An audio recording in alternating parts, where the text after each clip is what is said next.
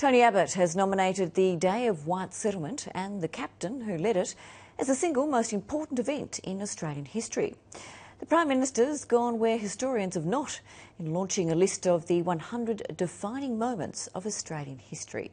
Political correspondent Greg Jennett reports. The Australian story told in 100 dot points. And this is important because of its aftermath. Judges, historians and patriots have crunched centuries into 100 defining moments. But he's also got the formation of the Labor Party. There's the arrival of the Merino sheep in 1797, troop landings at Gallipoli, the Japanese bombing of Darwin and the start of mining at Broken Hill in 1885. Picking the list is tough enough. The Prime Minister's gone one further.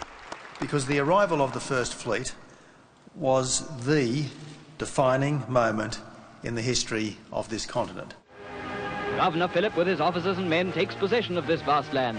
Tony Abbott acknowledges that January Day in 1788 later brought Indigenous suffering, but it's British settlement that has most profoundly shaped the country that we are. And he credits the man of the 18th century who commanded the fleet as the defining figure of Australian history.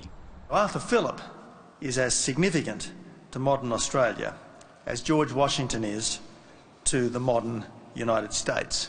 Controversial? Perhaps because some recent versions of history haven't treated white settlement as a day of celebration at all.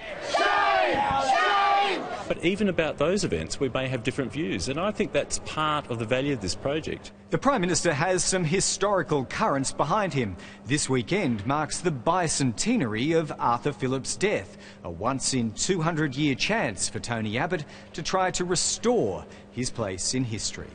It's quite a project. Do you know who Arthur Phillip was?